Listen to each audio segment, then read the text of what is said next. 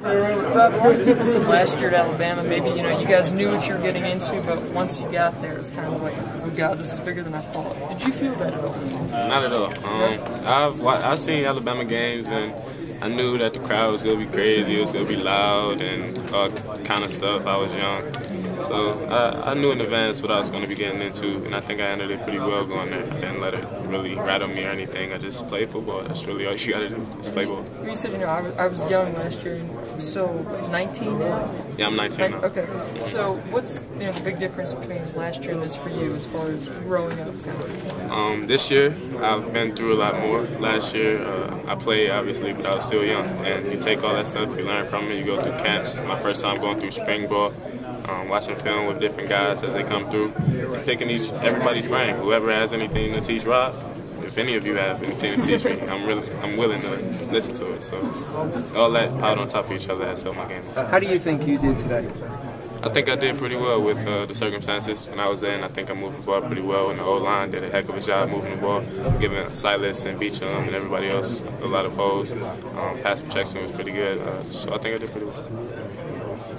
We knew both quarterbacks were going to play, but obviously you got to start. How much does that mean to you personally? I mean, is that a big deal in this quarterback competition? You always want to start. I think it's a big deal for me.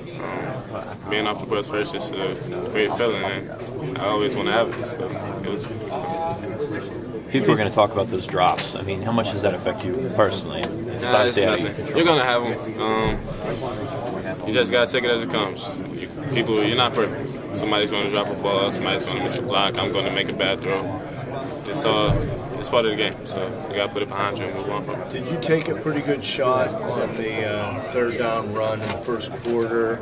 You guys ended up using a timeout, called the reverse after that. Were you shaken up at all? It was a pretty good hit. I thought I got down good enough. Like I said, I need to get my sliding technique down, but he kind of got on my head a little bit, but I got up a little slow, but I'm all right now.